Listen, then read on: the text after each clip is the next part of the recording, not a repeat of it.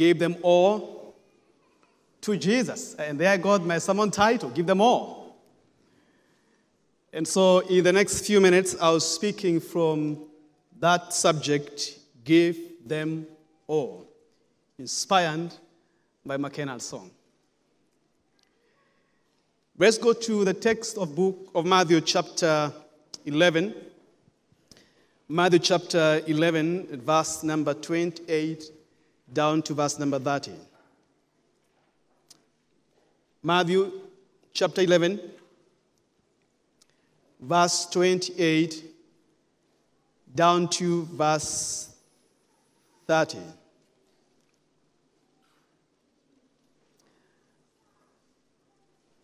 Bible says, "Come to me, all you who labor and are heavy laden, and I will give you rest. Take my yoke upon you and learn from me, for I am gentle and lowly in heart, and you will find rest for your souls." I'll read one more time. "Come to me, all you who labor and are heavy laden, and I will give you rest. Take my yoke upon you and learn from me, for I am gentle and lowly in heart, and you will find rest for your souls."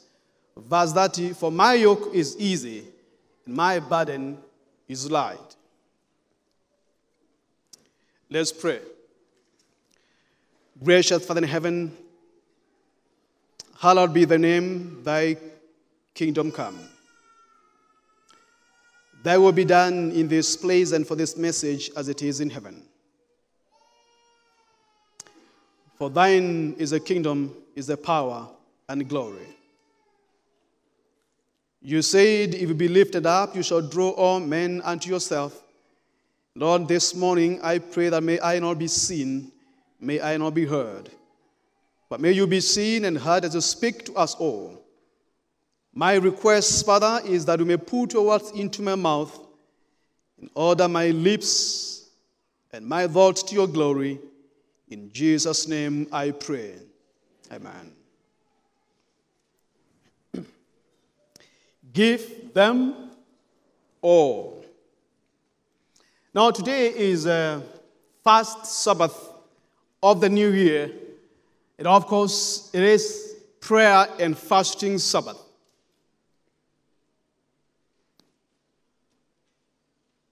This is to usher in the 10 days of prayer. I will be starting this coming Wednesday. But as I was thinking through, why do we dedicate ourselves to prayer? Why do we as a church have to set apart time and season to call everyone to come in for prayer? I discovered that, friends, as you also know, that life has its fill of conflict, sorrows, pain, suffering, troubles piled upon troubles. I know even as we've closed into the new year, most struggle to find meaning in this meaningless world. In fact, many people perish without hope. Many are giving up even as I'm talking right now.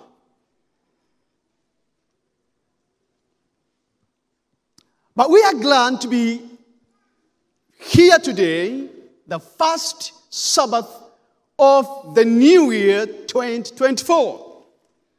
We are excited. We are greeting each other. Happy New Year. But I know there's somebody asking, what is new in the new year? To me, or just a change of date in the calendar.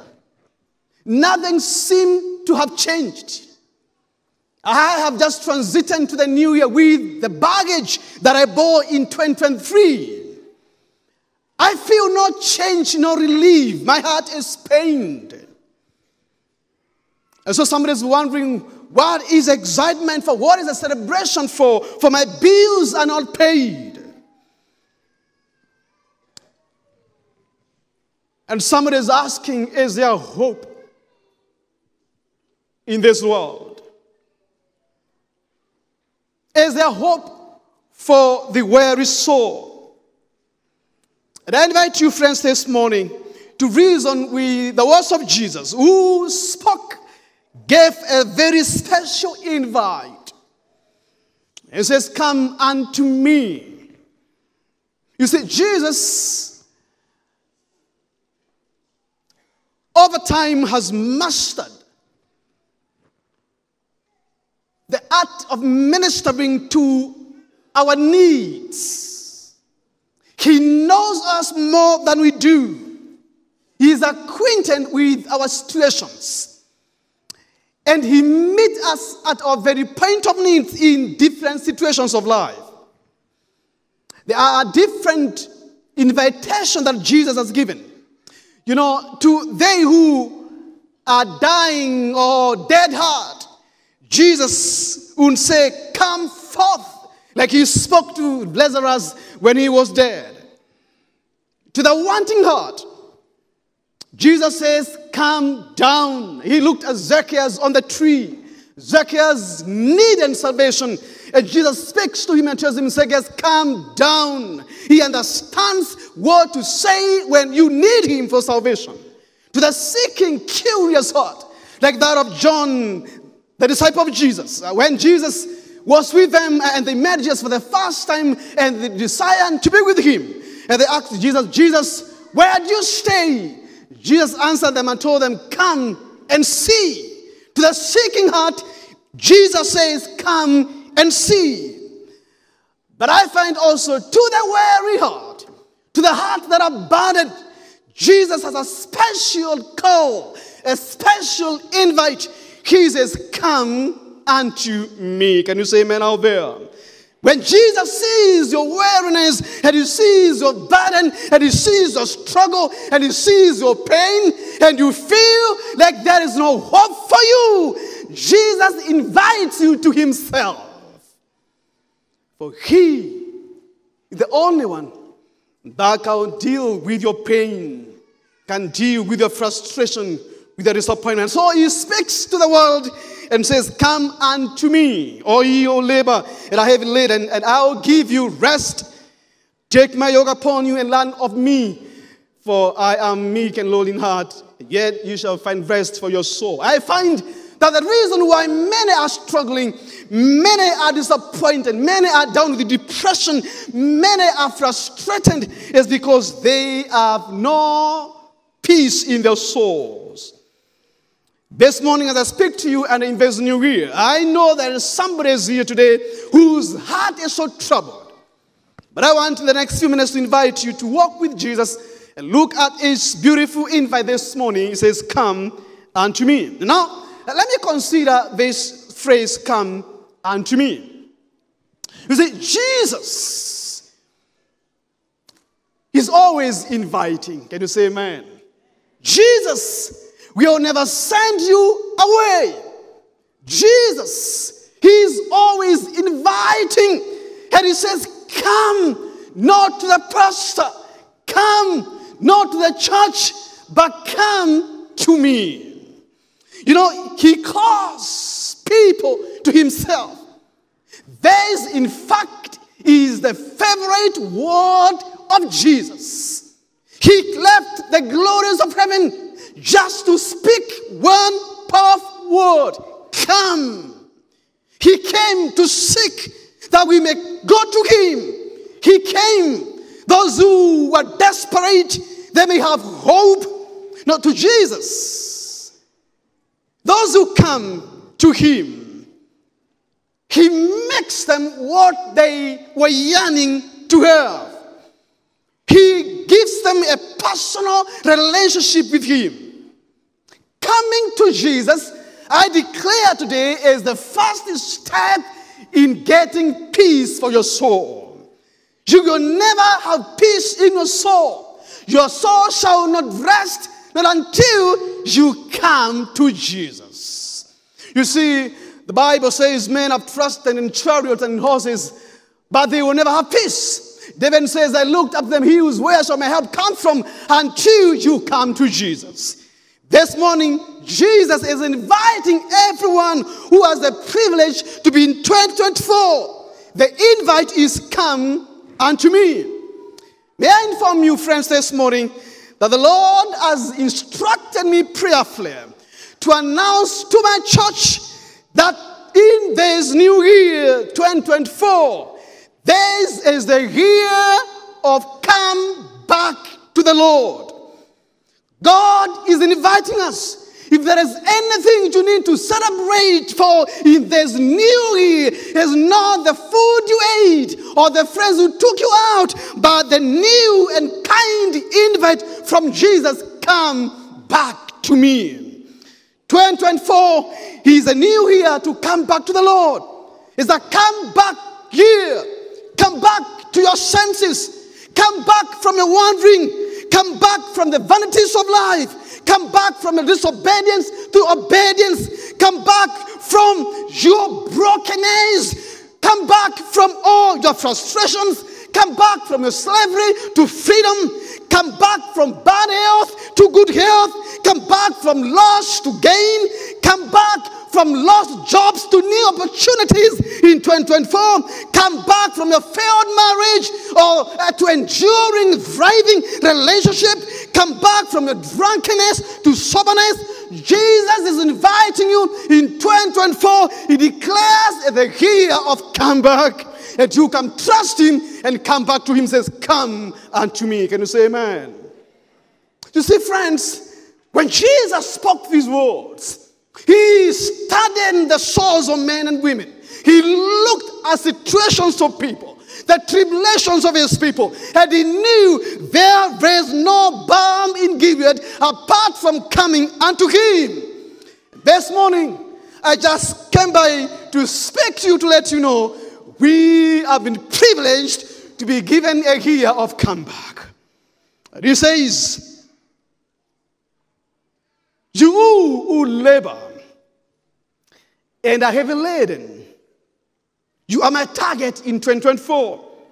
Come unto me, you who labor and heavy laden. You see, in this statement, friends, Jesus speaks to those who labor for vanities of life. What Solomon calls chasing after the wind.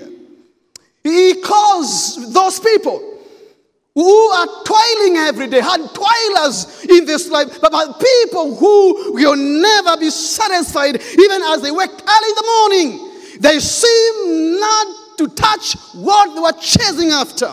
They are so worried, they are so troubled, they're so broken in life. And Jesus looks at them as they step in the new year and they're asking, what is new in 2024? The Lord says, come unto me. I have seen you labor, I have seen your vanities, I have seen your struggle. Come unto me. Jesus this morning is speaking to all men that have tried and tried in vain to satisfy their conscience and to obey the law of God, just like the woman of the world who was seeking for things that it cannot satisfy. Many this morning have been seeking, are seeking, yet their heart are not satisfied. Jesus is inviting you, says, come unto me. You see, Jesus, he looks into this congregation, and he sees a woman, and he sees a man, and he sees a young man, a young woman. He sees a child whose heart is troubled. He says, cease your efforts, for you can do nothing without me. Come to me. Let me speak about labor. And I find there are two or more than two types of labor that Jesus, or burdens rather, that Jesus is talking about here. You see, those who labor and heavy laden. And I was asking myself, what's the difference between their statement, those who labor and heavy laden? Do they mean the same thing?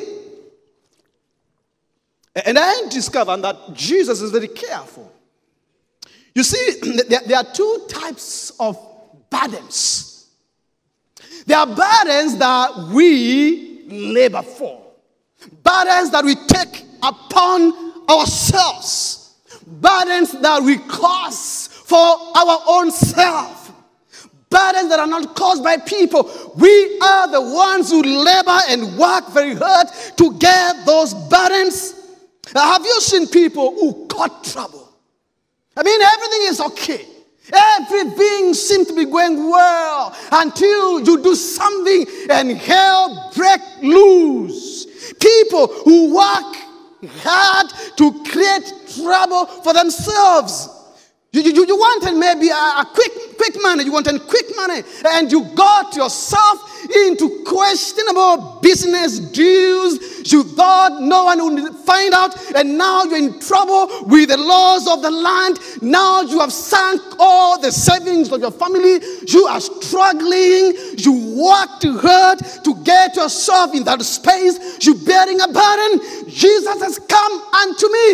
Even you who worked for your pain, even you worked for your burdens, come unto me. Could be a young man or a young woman who has worked themselves hard through addiction. You know, it could be a drug addiction or sexual addiction or internet addiction or pornographic addiction or whatever kind of addiction. You put yourself in that space. Friends were telling you, that is not right.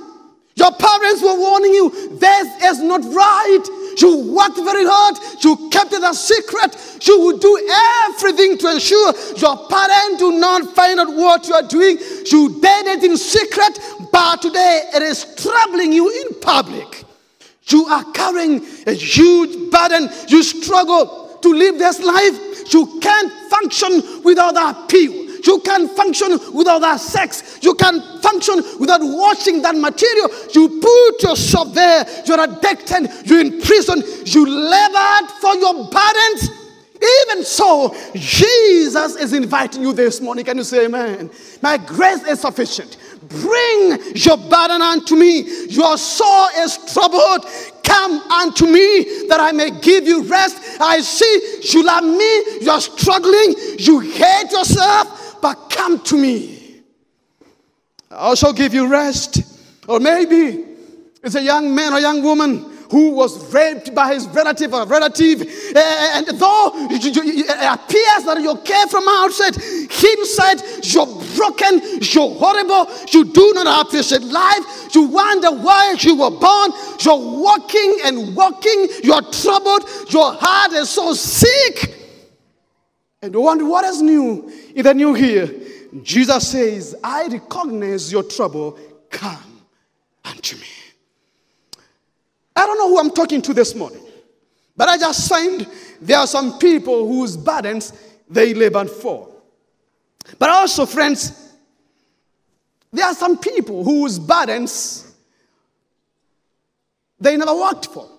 You see, the statement or the phrase, heavy laden, it means you may have heaped on yourself the burdens, or somebody else may have heaped the burdens on you. Somebody loaded on you the burdens. Now, Jesus recognizes there are some people in their sanctuary this morning, those online watching and following this program. Jesus recognizes there are some innocent burden bearers, people who never did anything wrong, for the misery, for the trouble, from the tribulations and afflictions and the pain.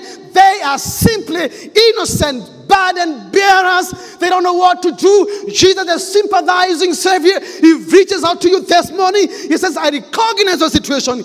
Come unto me. You see, friends, indeed, there are many people sitting here this morning who are victims of circumstance. And you know yourselves, the pain you're bearing today, the situation you find yourself in, the unfortunate situation in your life, you never expected, you never worked for, it just came your way.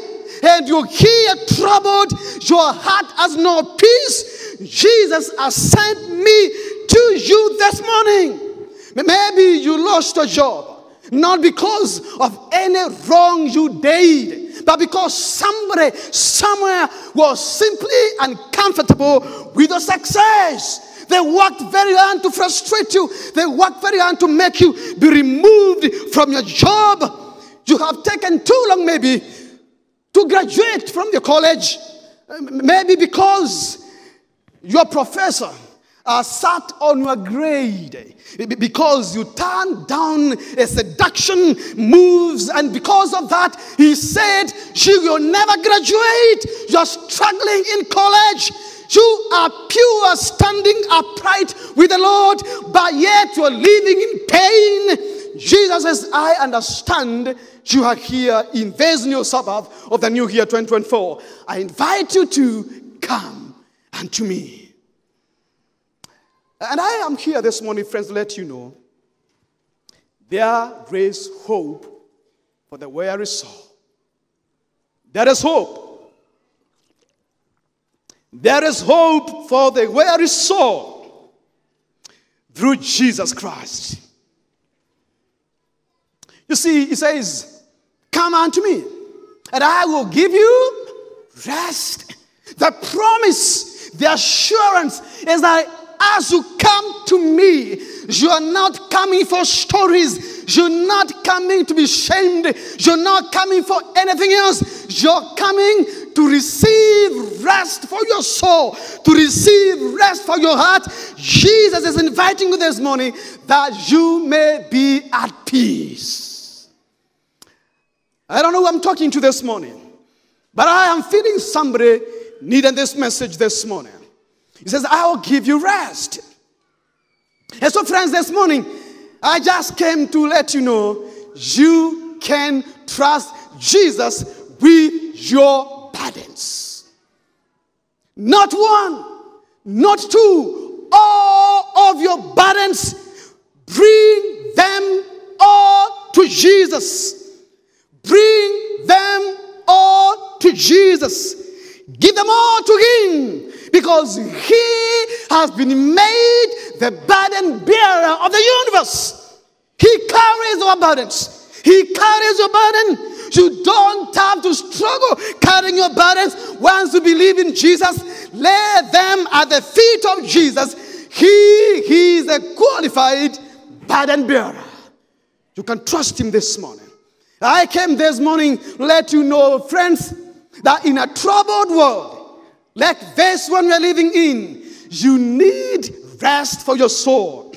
I stopped by this morning to let you know that in a world where wickedness seems to be thriving and overtaking righteousness, you need rest for your soul. I just came this morning to remind you that when you discover that your enemy is actually your closest friend and your heart is so troubled, you need rest for your soul. I came this morning to let you know, when you feel troubled, tired, and tattered in the inner part of you, you need rest of your soul. This is found in Jesus. So Jesus is inviting us this morning. Come and give your burdens to him. I read a song somewhere. The writer of the song says, "Oh soul, are you weary and troubled? No light in the darkness you say." Yes, I promise you there is hope, for there is light for a look at the Savior, and a life more abundant and free, only if you turn your eye upon Jesus. He says, "Come unto me, you labor and heavy laden, and I shall give you rest." Psalm 55, verse number 22, David says, through the prayer, cast your burden unto the Lord, and he will support you. He will lift you. He will strengthen you. God will never let you be shaken. He will always strengthen you in your pain in your frustrations, in your loneliness, Jesus is inviting you to come to him.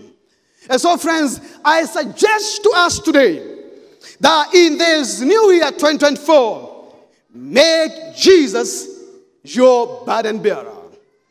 I propose to you today, if you want to be at peace in 2024, if you want to celebrate as we come to the end of 2024, if you want to realize your potential and go from one glory to another, make Jesus your burden bearer. Your shattered dreams from 2023, give them to Jesus. The brokenness of your life that you've carried from 2023, you stepped into 2024 with them. Give them to Jesus.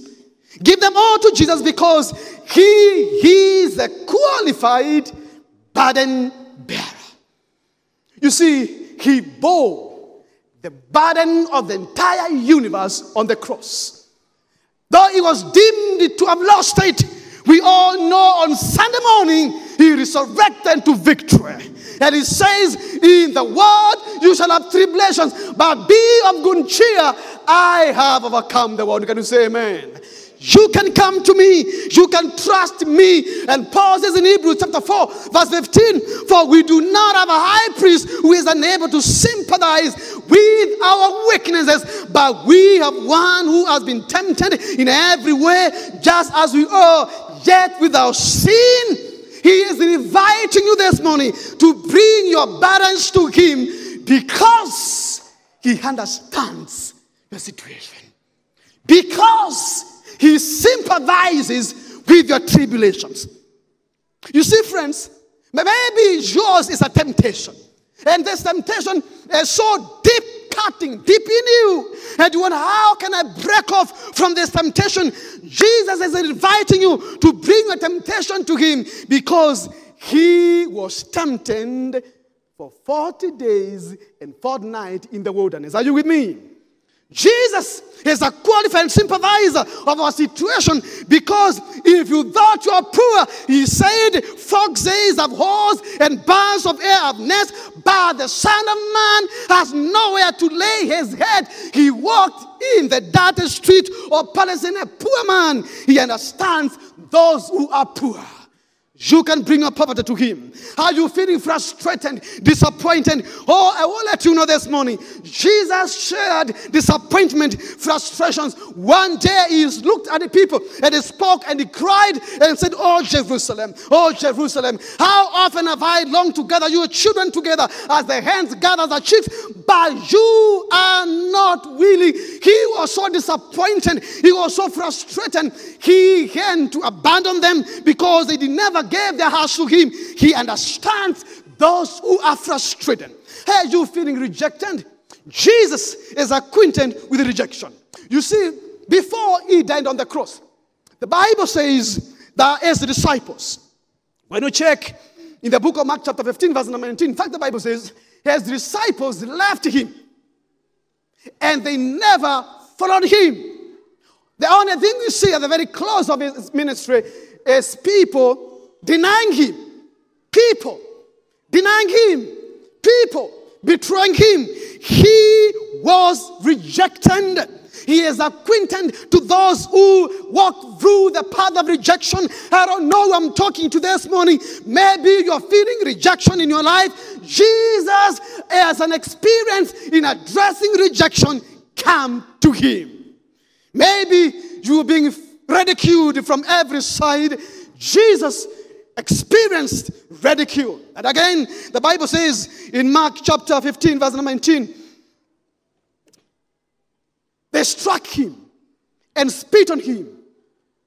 They called him names. They mocked him. If you are the Son of God, say yourself. He was mocked. He understands those who walk through the path of mockery. You too can come to him.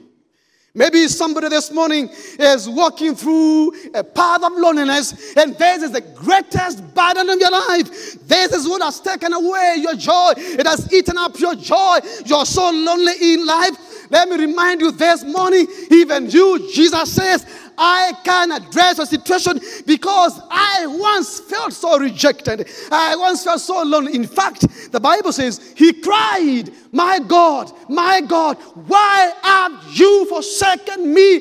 He felt completely alone in this world. If you are there this morning and you're feeling alone, Jesus was there before you. You can come to him. He says, I understand your pain. I understand your tribulation. He understands your pain, your frustrations, your brokenness, your loneliness. He understands your emptiness, your sickness, your failed or failing marriage, your job situation, your business, your stubborn child. Jesus understands and invites you, even in your financial constraints. Jesus understands. Come to him. Cast all your care unto him, for he is the burden bearer of the universe. Give them all to Jesus. You see, friends, Jesus, no matter what you're going through, I need to encourage you this morning, you have a God who is intimately acquainted with all your ways and tribulations. And he doesn't want to stand back, remaining distant from your pain. No, Jesus in this invite, come unto me, you who are labor and are heavy laden, and I shall give you rest. In that invite, Jesus wants to crawl down into the darkest part of your life where your pain found residence. Jesus wants to come there, not just to come, but to remove it, not just to remove your pain. He wants to wrap around you with his arms and whisper to you, it shall be well, my child. Jesus wants to give you a new beginning in this new year. Can you say amen? He is committed. Just bring them all to me. You want to whisper comfort to your pain. More than that, I want to infuse you with the strength to withstand whatever comes your way in 2024. I don't know who I'm talking to this morning, but I just want to let you know this morning, you can give all your troubles to Jesus. And I want to invite you this morning, bring them all. Bring all your tears to him. Bring all your diseases to him. Bring all your sins to him. Bring all your frustrations to him. Bring all your shattered dreams to him. Bring all your bruised souls to him. Bring them all to Jesus, and he shall give rest to your soul.